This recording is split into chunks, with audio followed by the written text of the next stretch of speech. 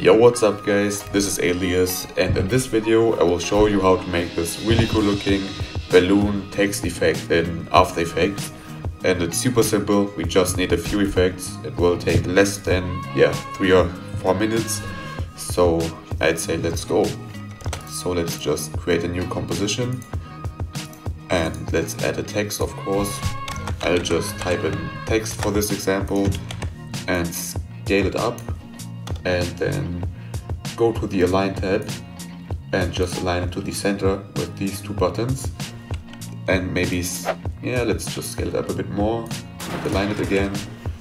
And okay, let's add our first important effect, which is the CC glass effect. So just apply it, and as you can see, this already looks cool, but we wanted to have this nice animation kind of thing.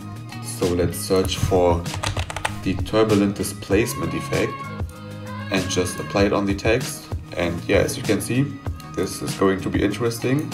So now let's just animate the evolution. So put a keyframe at the beginning, then go to the end and just put in a higher value in here, something like 5 or maybe 10, depending how fast you want it to move. So if you put in 10, it will be faster than if you put in 5. So now it does this, and okay, this is a bit fast, I gotta say. So let's bring this down to maybe 5, and now we get this more calm looking effect. And this is a bit too much, so maybe let's decrease the amount to something like 30, like this. And this is it basically for the effect. In this example I also added the shine effect, and I can show you how to do this as well. So we have to apply the CC light sweep effect, and what this does, you can just animate this nice looking light sweep.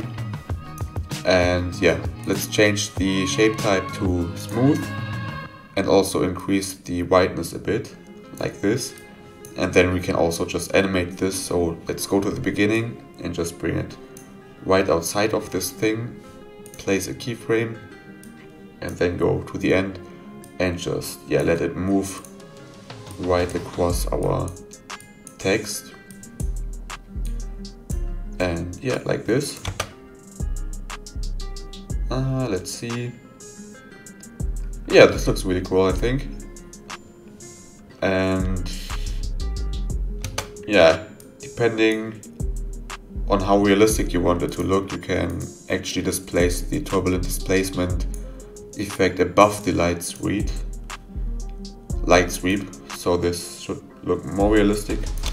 But that's it basically. Thanks for watching and see you next time.